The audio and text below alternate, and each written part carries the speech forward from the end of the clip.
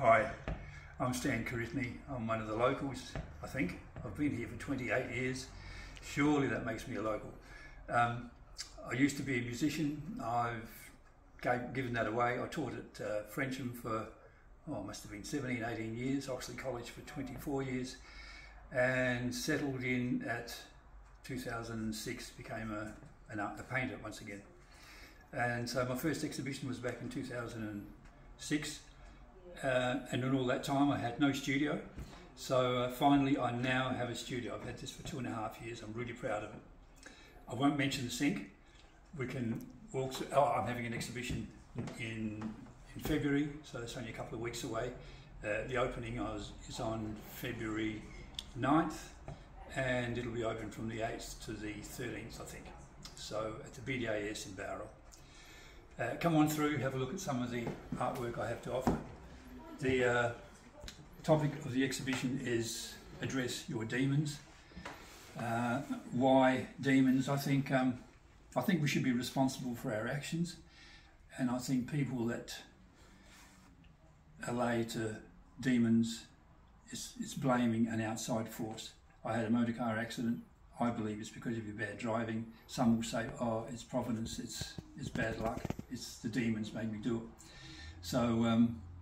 And I think demons are culturally determined. Some cultures are far more affiliated with demons to others.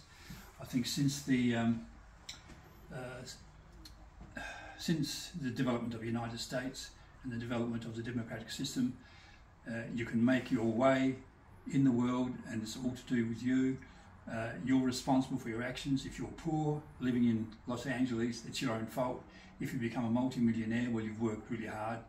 It's not, you don't blame the demons for being wealthy or being poor. So that's the theme of the artwork.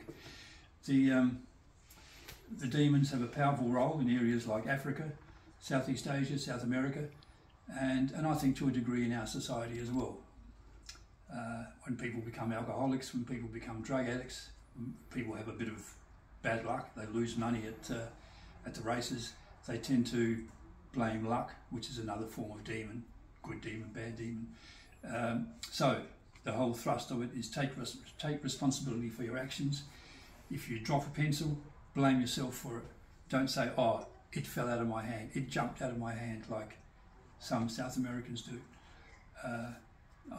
The mirror breaks, I've got 7 years of bad luck. No, don't believe in that. You have control over your destiny. I don't believe in luck. I don't believe in demons, angels, or any of that. You can call me an atheist, but I believe in self-fulfillment and self-control. Take responsibility for your own actions. And so some of the work I have, possibly to a degree, I have appropriated some ideas from other cultures, like the South African artists, South American, Southeast Asians. Some of the images are possibly similar to their images, but then I don't see any difference to going outside and drawing a picture of a tree or a picture of somebody else's picture. It's an input, it's a visual input, and so you appropriate it and you develop it. Picasso did it, I think. Van Gogh did it. It's been, musicians do it as well. They get ideas from other musicians and they develop them. So it's been an 8-month project. I think I started about end of February last year. I had a bit of a hiatus during June when I went to Europe for 6 weeks, and then came back and continued with it, and probably finished in the first or second week in December.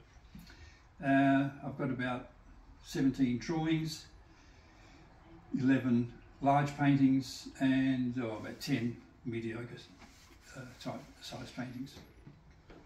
We can see some of them if you want.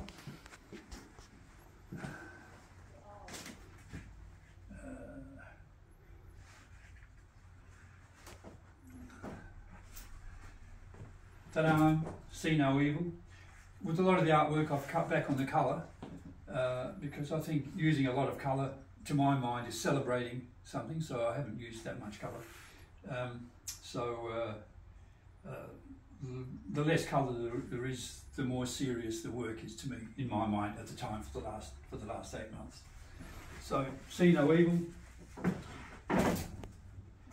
Some of these is the struggle within, and some of my influences are Picasso. One of my favourite painters is Picasso, Van Gogh.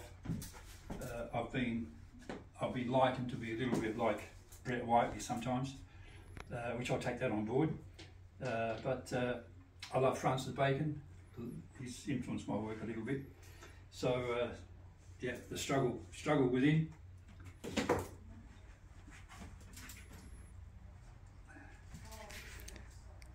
And there's another one here. Once again, struggle within. Probably, I think a struggle is far more complex than what I've probably portrayed them. But that's the thrust of the exhibition. Thank you very much.